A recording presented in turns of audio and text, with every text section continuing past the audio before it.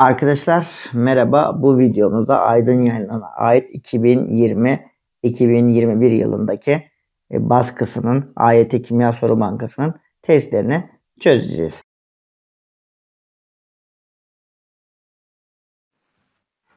Birinci sorumuza baktığımızda diyor ki X, Y ve Z elementlerinin elektron dağılım şeması aşağıdaki gibidir. Buna göre yargılanan hangileri doğrudur diye sorulmuş. Şimdi birinci yargımızda Y ve Z'nin değerlik elektron sayıları aynıdır diyor. Şimdi Y ve Z'nin değerlik elektron sayısına bakarsak bakın Y nedir? Bir katmanı var ve 2 elektron var. Yani Y'nin elektron dizilimi 1 ise 2 şeklidir. Y'nin değerlik elektron sayısı nedir? Şuradaki 2'dir. Şimdi Z'ye baktığımızda Z için de şunu söyleyebiliriz. Altına yazarsak bakın burası 1S2, burası 2S2, burası 2P6, burası da 3S2. Evet bu da nedir? Şuradaki S'nin üzerindeki 2 de Z'nin değerlik elektron sayısı da yani burada ikisinde değerlik elektron sayısı 2. O zaman birinci ifademiz doğru. İkinci ifademize baktığımızda birinci iyonlaşma enerjileri arasında Y büyüktür X, o da büyüktür Z ilişkisi vardır. Dedim şimdi iyonlaşma enerjisi için önce katmanına bakmamız lazım. Çünkü yukarıya doğru çıkıldıkça iyonlaşma enerjisi artar. O zaman Y'nin bakın az önce de söyledik 1S2 şeklinde. Şimdi en büyük baş kuantum sayısı 1 olduğu için birinci periyotta. Burada değerlik elektron sayısına aldanıp 2A grubu demiyoruz. Çünkü bu helyumdur. Bir katmanı ve tam doludur. Kararlıdır. Onun için birinci periyot 8A grubunda bulunan helyumun kendisidir. X için baktığımızda bakın şöyle söyleyeyim. Burası da X'e ait olsun. Mesela 1S2, 2S2, 2P6, 3S2 ve şurada 3 tane elektron olduğu için 3P3. O zaman X'in en büyük baş kuantum sayısı 3 olduğu için 3. periyot. Değerlik elektron sayısı ise şuradaki 2 ve 3'ün toplamı 5A grubu. Evet Z'ye baktığımızda burada da en büyük baş kuantum sayımız 3 olduğu için 3. periyot ve değerlik elektron sayısı az önce belirttiğimiz gibi 2 olduğu için 2A grubu. O zaman burada en yukarıda olan yani periyoda en az olan Y olduğu için Y'nin birinci iyonlaşma enerjisi en büyüktür. Diğerleri ise yani X ve Z aynı periyotta. Şimdi aynı periyotta iyonlaşma enerjisi için şöyle bir şey söyleyebiliriz. Şöyle bir grafiğimiz vardı. 1A'dan 8A'ya doğru gidildikçe iyonlaşma enerjisi genellikle artıyordu. Tabi burada 2A 3A'dan büyük. Hani 3 aşağı 5 yukarı diye kodluyorduk. Şurası 4A, şurası 5A, şurası 6A, şurası 7A ve en yukarıda da 8A var. 5A'nın iyonlaşma enerjisi 2A'dan büyük. Burada 2A olduğu için o zaman X daha büyük olacak. 5A grubunda olduğu için Y büyüktür. X'ten o da büyüktür.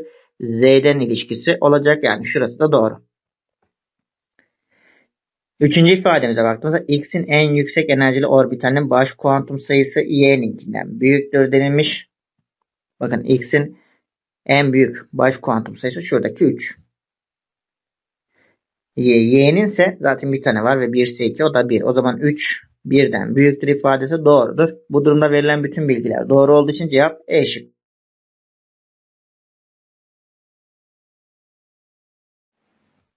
İkinci sorumuza baktığımızda diyor ki yukarıda görselleri verilen taneciklerden hangileri için katı fazla Van der Waals yarıçapı hesaplanabilir denilmiş.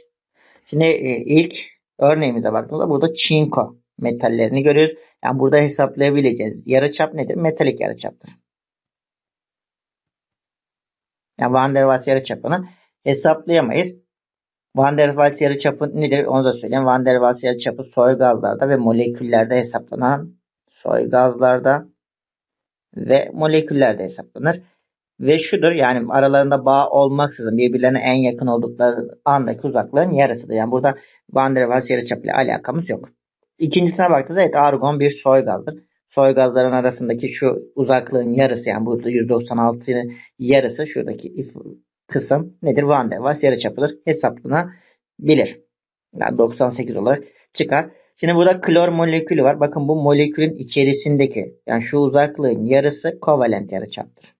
Yani burada kovalent yarıçap hesaplanabilir. Van der Waals yarıçapı hesaplanamaz.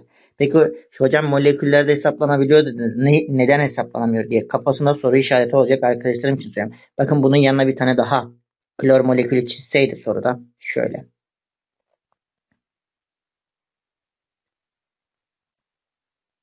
Şu uzaklık bakın. Şu uzaklığın şuradan şuraya kadar. Burada aralarında bir bağ olmaksızın bunlar birbirlerine çarptı. Şu uzaklığı bize verseydi biz Van der Waals yarıçapını hesaplayabiliriz. Yani şu dışarıda kalan kısım Van der Waals yarıçapıdır. Bununla ilgili bir sayısal veri elimizde var mı? Yok. O zaman Van der Waals yarıçapını hesaplayabilir miyiz? Hesaplayamayız. Yani bu durumda yalnız 2 ve B şıkkı olacak.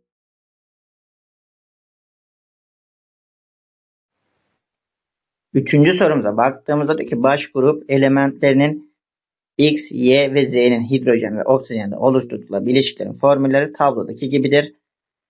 Buna göre bu elementlerle ilgili yargılanan hangileri doğrudur diye sorulmuş. Şimdi şunu söyleyebiliriz. Hidrojen bileşiklerinde genelde artı 1 değerli kalır. Şimdi burada hidrojen artı 1 2 kere 1 2 ise buradaki X'in değerli eksi 2. Oksijen ise genellikle eksi 2 alır. 3 kere 2 eksi 6 ise buradaki X'in değerli artı 6.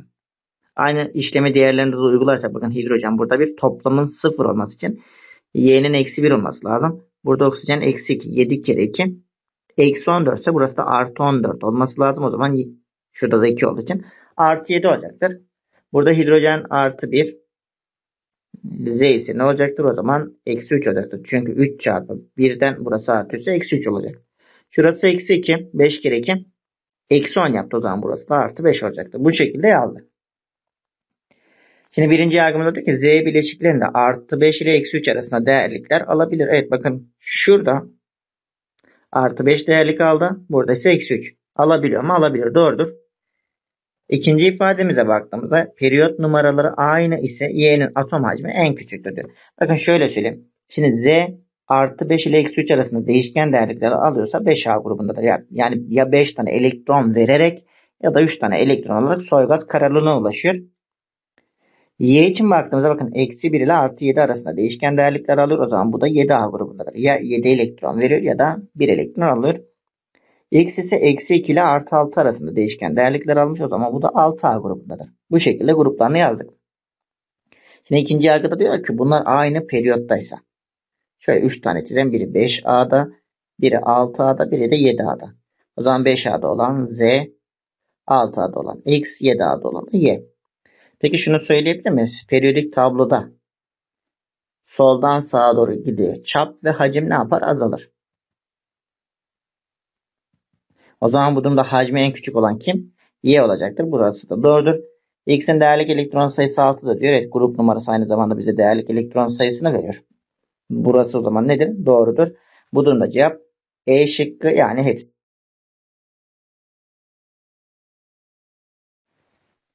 Dördüncü sorumuza baktığımızda giriş kısmında şöyle bir bilgi vermiş. Diyor ki aynı grupta bulunan elementlerin kimyasal özellikleri benzerdir. Hidrojen elementi hariç. Çünkü hidrojenin bulunduğu grupta nedir? Şöyle kodlarsak Haydarpaşa Lisesi'nin nankör kimyacısı Rabia'nın cesedini fırlattı şeklinde kodluyoruz. Yani hidrojen ametaldir. Grubun diğer üyeleri ise nedir? Alkali metaldir. Onun için hidrojen hariç denilmiş. Hidrojen bir A grubunda bulunmasına rağmen ametaldir. Özellikleri alkali metallere benzemez diye burada zaten biz gerekli açıklama yaptık. Sorumuza baktığımızda diyor ki periyodik cetvelde yerleri gösteren elementlerle ilgili aşağıdakilerden hangisi yanlıştır demiş. Şimdi baktığımızda A şıkkına Z ve K'nin değerlik elektron sayıları aynıdır diyor. Şimdi Z 2A grubunda. 2A grubunda ise nedir? Değerlik elektron sayısı 2. K elementimiz ise helyum. Biliyorsunuz ki atom numarası 2'dir helyumun. Yani 1S2 ve onun da değerlik elektron sayısı 2'dir. O zaman A şıkkı doğrudur. B şıkkına baktığımızda X ve Y'nin kimyasal özellikleri farklıdır demiş. Evet bakın 1A grubunda zaten söylemiştik. X hidrojene denk geliyor. Ametal. Y ise alkali metallerden biri. Yani şurası metal. Şurası ametal olduğu için bunların kimyasal özellikleri farklıdır. C'ye baktığımızda M ve T'nin yarı dolu orbital sayıları farklıdır denilmiş. Şimdi M için şunu söyleyebiliriz. Bakın burası yani 3B grubu. Burası 4B. Burası 5B. Burası 6B. Burası 7B. Burası 8B. Burası 8B. Burası 8B. Bakın 3 tane 8B vardı. Şurası 1B. Yani 1B için şunu söyleyebiliriz. M'nin elektron dizilimi neyle bitecektir? Toplamı 11 olacak. Yani S2D9 şeklinde herhalde yapmıyorsunuzdur. Çünkü şuradaki bir elektron şuraya gidiyordu. Kendiliğinden küresel simetriye ulaşıyor. S2D9 diye bir dağılım yok. Yani S1 D10 ile bitiyor. Şimdi burada şurası yarı dolu. D'nin altında 5 tane orbitalimiz var. ve 10 tane elektronumuz olduğu için 1, 2, 3, 4, 5, 6, 7, 8, 9, 10. Hepsi tam dolu. O zaman şunu söyleyebilir miyiz? M'nin bir tane yarı dolu orbitali var. Peki T için? T de 3A grubunda. Şimdi 3A grubundaki bir elementin elektron dizilimi nasıl bitecektir? T için de şunu söyleyebiliriz. S2 P1 ile bitecektir. Şurası tam dolu. P'nin altında 3 tane orbitalimiz var ve 1 elektronumuz var. Bakın burada da bir tane yarı dolu orbitalimiz var. İkisinin de yarı dolu orbital sayısı eşittir. C şıkkı yanlıştır. D şıkkına baktığımızda elektron ilgisi en büyük olan L'dir denilmiş. Periyodik tabloda elektron ilgisi sağ tarafa ve yukarıya doğru artan bir özelliktir. Tabi genellikle diyoruz. Çünkü 8A elektrona ilgi duymaz. Onun için elektron ilgisi en büyük olan grup 7A grubudur. Ve yukarıda olduğu için yani L diğerlerine göre hem en sağda hem en yukarıda. Bakın 8A hariç tekrar belirtiyor. Elektron ilgisi en büyük olan L olacaktır. Doğrudur. E şıkkına baktığımızda diyor ki Z'nin birinci iyonlaşma enerjisi T'nin birinci iyonlaşma enerjisinden büyüktür denilmiş. Şimdi Z 2A grubunda. T ise 3A grubunda. Tabi aynı periyottalar bunlar. Şimdi bu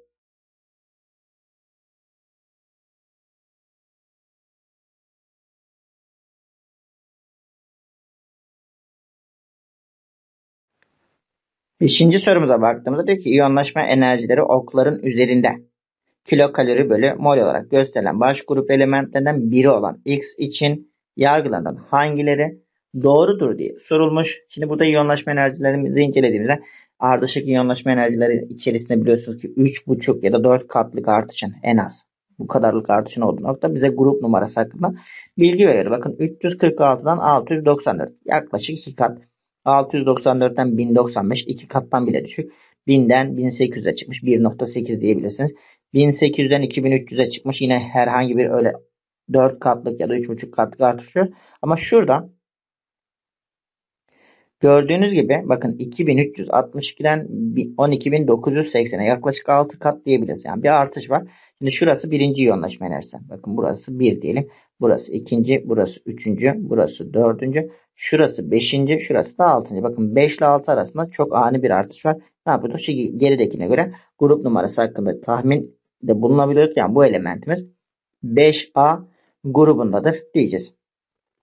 Şimdi birinci yargımızda diyor ki değerlik elektron sayısı 5'tir. Evet, grup numarası aynı zamanda değerlik elektron sayısını verir. Baş grup elementlerine şuradaki 5 değerlik elektron sayımızdır. Doğrudur. Periyodik tabloda P bloğunda bulunur. Şimdi 5A ise bunun elektron dizilimi neyle bitecek? S2, P3 çünkü değerlik elektron sayısı 5'ti. 2, 3 daha 5. O zaman P ile bittiği için elektron dizilimi P bloğunda bulunur. İkinci yargımız da doğru.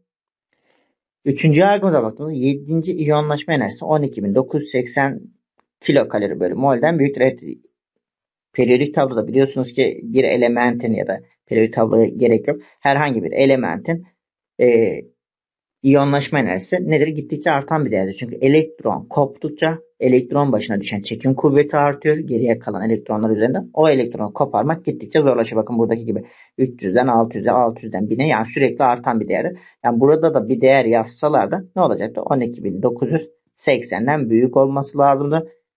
Bu ifademiz de doğrudur. O zaman burada cevap hepsi yani eşit.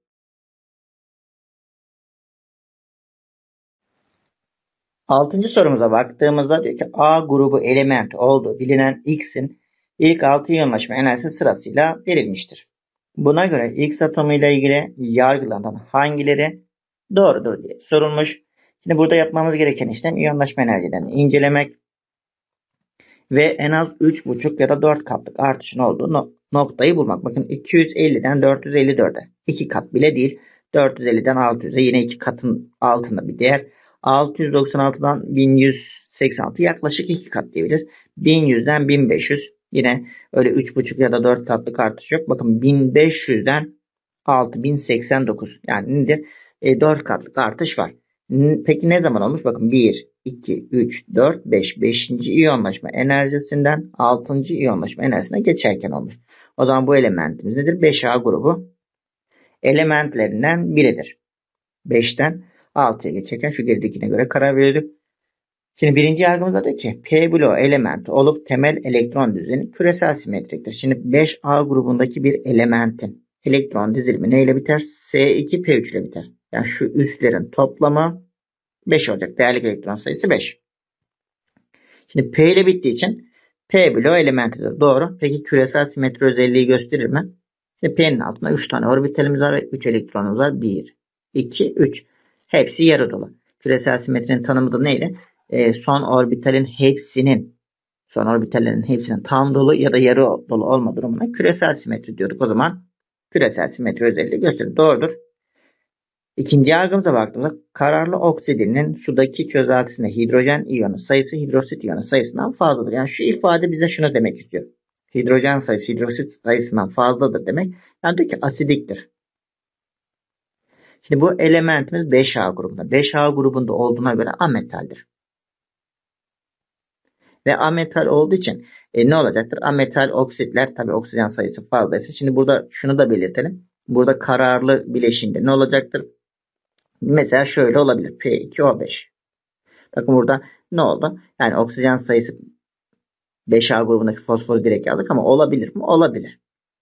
Yani burada bu şekilde değer yaptığımızda oksijen sayısı fazladır. O zaman bu da nedir? Asidik özellik gösterecektir. O zaman ikinci yargımız da doğru. Fosfor atomu olabilir demiş. Evet, zaten biz burada örneğini verdik. Şöyle söyleyeyim. Şimdi fosforun elektron dizimini yaparsak 2, 8, 5. Bakın son katmanda 5 var. Yani 5A grubunda. O zaman olabilir mi? Olabilir. Bu durumda cevap.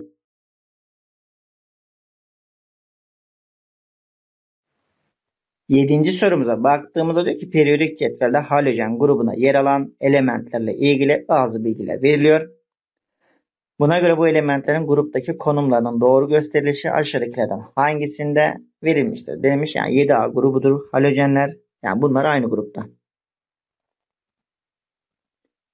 O zaman şöyle 4 tane elementimizi aynı gruba yazmaya çalışacağız. Şimdi diyor ki hidrojenli bileşiklerinin asidik karakteri en büyük olan Y'dir denilmiş. Yani şöyle söyleyeyim. Mesela flor, klor, brom ve iyot yazdık. Şimdi bunların başına hidrojen yazdığımızda hepsi asit özelliği gösteriyor. Ve aşağıya doğru inildikçe şuradaki hidrojeni verme oranı artıyor. İyonlaşma oranı artıyor. Onun için asitlik artar. Hidrojenli bileşikler için bu şekilde. O zaman burada asitlik karakteri en büyük olan Y ise Y'yi en aşağı yazdık.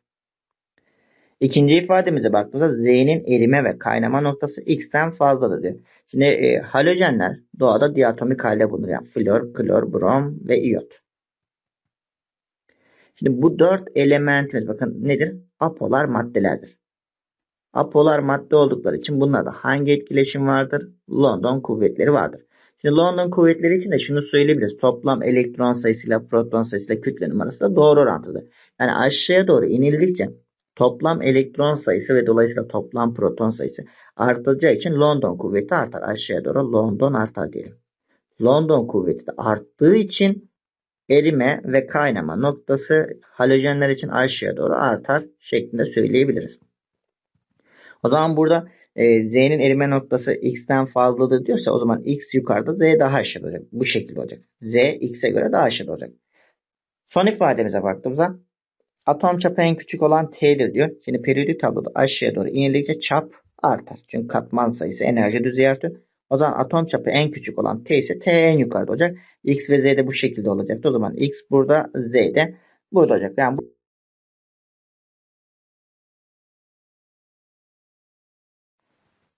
8. sorumuza baktığımızda diyor ki periyodik tabloda özellikleri verilen elementlerle ilgili bazı bilgiler verilmiş. Bu elementlerden hangi ikisini oluşturacağı bileşiğin iyonik karakteri en fazladır denilmiş. Şimdi iyonik karakter için şöyle bir bilgi verelim. İyonik karakter ne zaman artıyor? Elektronegatiflik fark arttıkça iyonik karakter artar. Yani onu da şöyle söyleyeyim. Bakın periyodik tabloya şuraya küçük bir periyodik tablo çiziyorum. Yani şu tarafa yani sağ tarafa ve yukarıya doğru elektronegatiflik artar. Yani siz bir bileşikte elektronegatiflik farkın artmasını istiyorsanız mesela metali buradan yukarıdan bir yerden seçersiniz. Metali de şöyle aşağıdan bir yerden seçersiniz. Yani şu aradaki fark artarsa elektronegatiflik fark ve dolayısıyla iyonik karakter artacaktır. Onu da belirtelim. Yani biz bu elementlerimizi periyodik tabloya yerleştirip birbirine en uzak olan metal ve ametali seçeceğiz. Şöyle bir daha periyodik tablo çiziyorum şuraya. Şimdi ilk bilgimize baktığımızda diyor ki alkali metal grubunda bulunan K ve K, L, M metallerden atom hacmi en büyük olan L. Şimdi aşağıya doğru yarıçap ve atom hacmi artar. O zaman burada atom hacmi en büyük olan L diyorsa L en aşağıda. Aktifliği en küçük olan M de diyor. Yine periyodik tabloda metaller için şunu söyleyebiliriz. Aşağıya doğru elektron verme isteği ve metalik aktiflik artar. M'nin yani aktifliği en küçükse M en yukarıda. O zaman K elementimiz de ortada olacak. Atom hacmi en büyük olan L, aktifliği en küçük olan L'ye M. Bu şekilde yerleştirdik. Şimdi geldik buraya. Halojen grubunda bulunan X, Y ve Z ametallerinden erime ve kaynama noktası en büyük olan X. Şimdi halojenlerde de şunu söyleyebiliriz. Halojenler ametaldir ve doğada diatomik halde bulunur. Yani X2, Y2 ve Z2 şeklinde bulunurlar bunlar. Şimdi bunların hepsi nedir? Apolar moleküller. Şimdi bunlar apolar moleküller oldukları için bunlarda hangi etkileşim vardır? London kuvvetleri vardır. Şimdi London kuvveti toplam elektron sayısıyla, dolayısıyla proton sayısıyla ve kütle numarasıyla doğru orantıdır. Yani bunlar arttıkça London kuvveti artar. Yani 7A grubunda aşağı doğru inildikçe şunu söyleyelim. London kuvveti artar. London kuvveti arttığı için erime noktası ve kaynama noktası artar.